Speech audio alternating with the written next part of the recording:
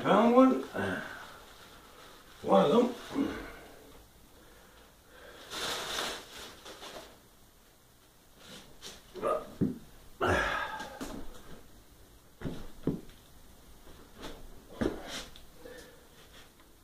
There you go.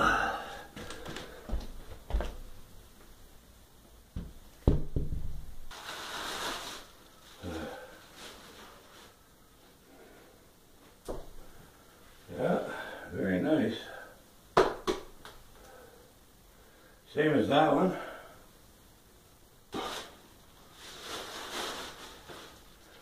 There's a third one.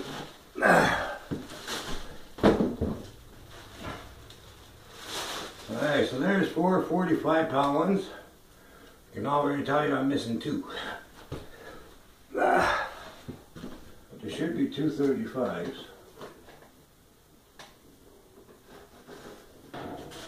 Ah, that's beauty. So, I think these ones are my favorite. Because they're my favorite color. Look at that. 35-pound ones. How pretty is that? Look at that. Isn't that bloody glorious? I just love that. That's dead brilliant, that is. So, this is the 25ers.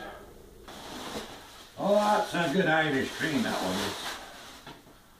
Oh, so these are the 25-pounders. Gear for Fit brand, obviously. Look, see, isn't that pretty? Here's the other one. Okay, so that's the 225ers.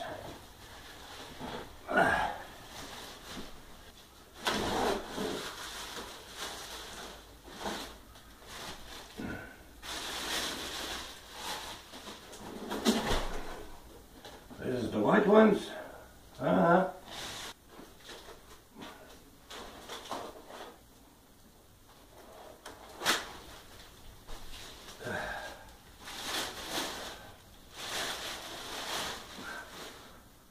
And so there's that one. Made from virgin rubber. So I'm glad nobody screwed my weights. That's a good thing, because that wouldn't be very cool. And there's that great big barbell. It weighs 45 pounds by itself. Let's have a look. Oh, what the hell? That's weird. The ends of the barbell spin. That's like a new toy. I've only used a barbell with straight. I wonder how that's going to affect everything. Why the hell it spins.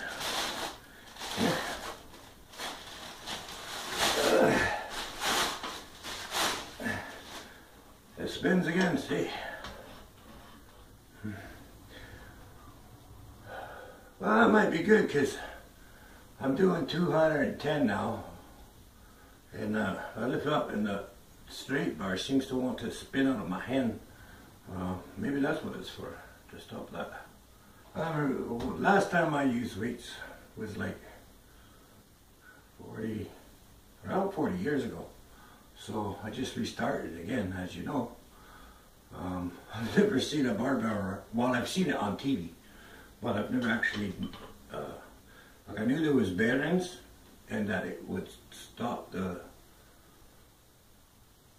weights from making, I don't know. Anyway, it did something different with the weights, and they designed it like that on purpose. But this is the first time I actually touched one, so that's kind of cool.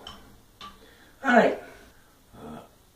So anyway, I hope you enjoyed this opening. I did. That's a lot of really cool looking stuff. Kind of like Christmas time. So now, I'm going to put all this shit away. And we'll see you later. And remember, go out there and make a new friend. Now, goodbye.